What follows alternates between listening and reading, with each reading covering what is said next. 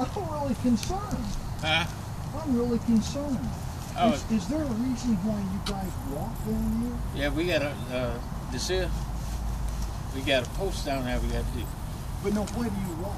You All the realize- way down to the end is a fence down there. Well, no, I understand, but you could drive on the sidewalk. No, the company don't want us to take it off the property.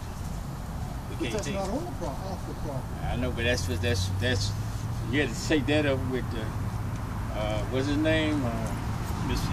Elson, whatever his name. So Ellswood said you can't do that. Okay, they take it off the property. So Jim Ellswood said that they can't take this off the property, but the sidewalk.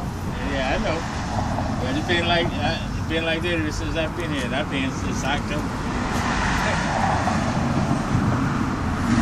What would happen if you got a call on the radio, Right. on your cell phone, that there's an emergency? Yeah, they have to And wait you- till we get and back. you were Way down there. there.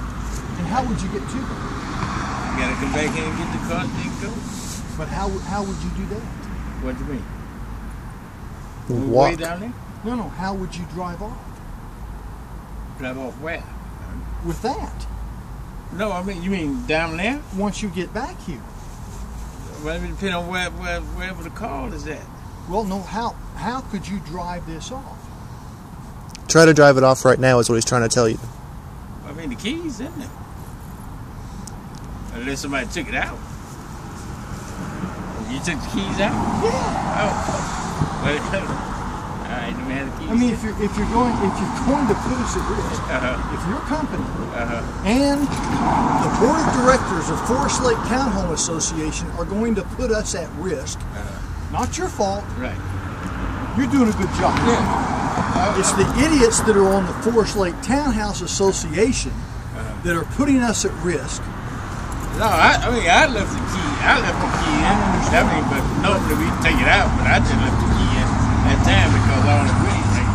Not do it all the way down here. Yeah, but I'm just saying, right there. But I mean, that's a block down, a block back. I mean, how far are they gonna go on the cart? No, Except for they right don't- around here. Why would they steal the car? That's what I'm saying. But they stole the keys. I understand. We Now- got 4 keys in there. Well, yeah, but now I've got keys to all kinds of stuff. You only got the keys to the ship. That's the only thing that key is. Right, but if there was an emergency now, Yeah, but I know you said you how got do keys you to everything else. You only got a key to that. because the association won't let you drive Right. down there, they are putting our lives at risk, and they're putting Well, your but- life okay. at risk. Well, I understand that too, They're but putting but that's your something- life at risk. But that's something y'all had to bring up. I mean, Oh, I tried. okay, but this is my last week here with y'all anyway. How come you're leaving? Medical reasons. I'm sorry. Yeah, You've been doing a good job. thank you. If it wasn't you, Uh-huh. you wouldn't get the damn keys back.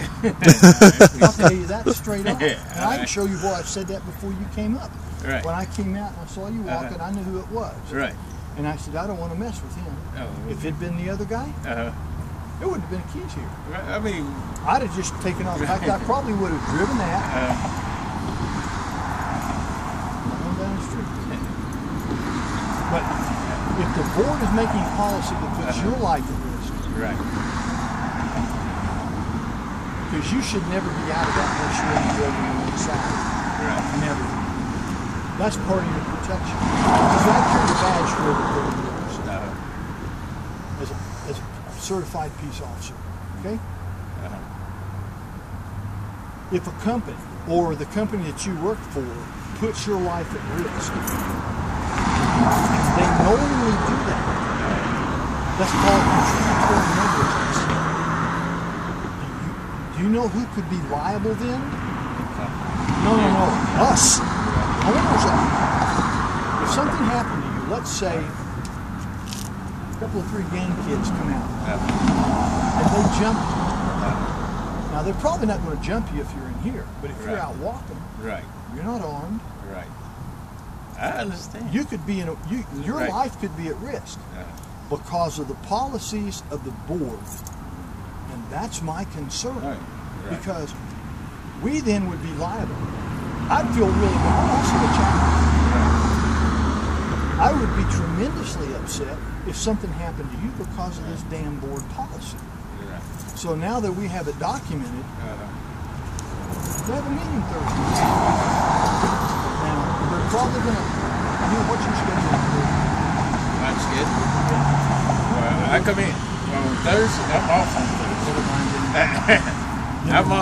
I'm off after, when I only come in Wednesday. I'm going to come in tomorrow, do 8. And I come in Wednesday, do 4. And then I come in Saturday and Sunday.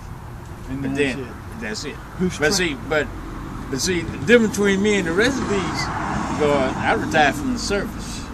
So you understand. Right. Yeah. But them the guys that They have no concept. Right.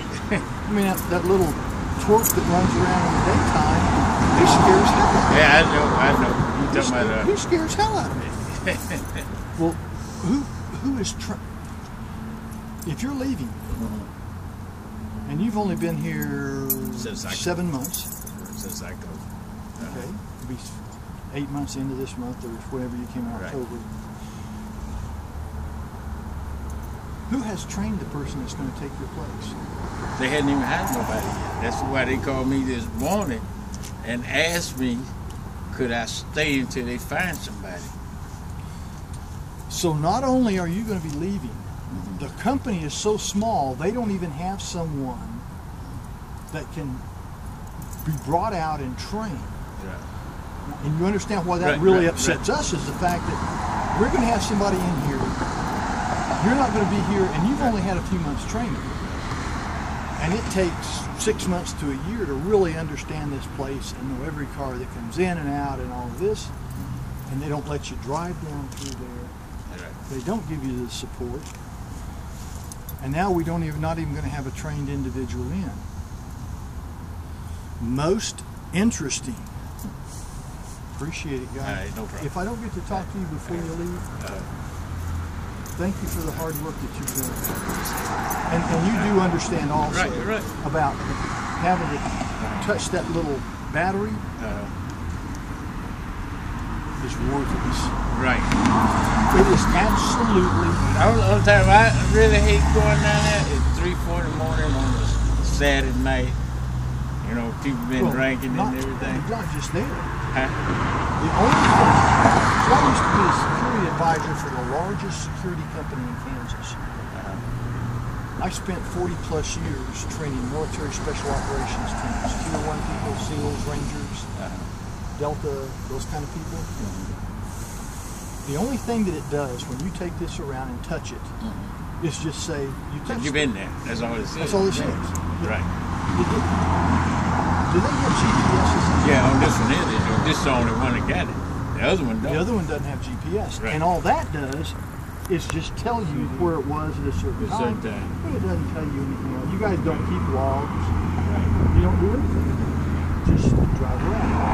Are you going to retire from the company totally, right?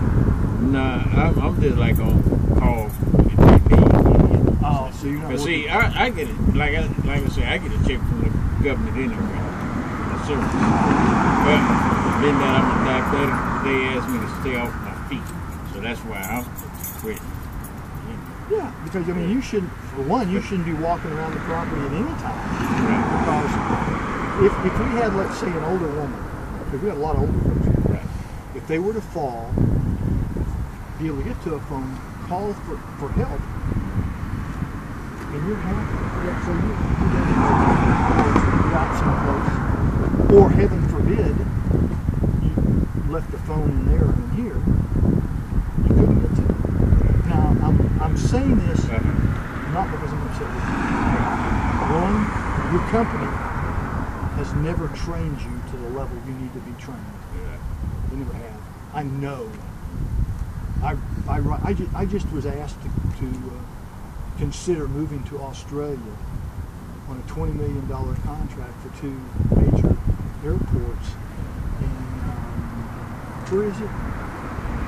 Not Indonesia. PNG.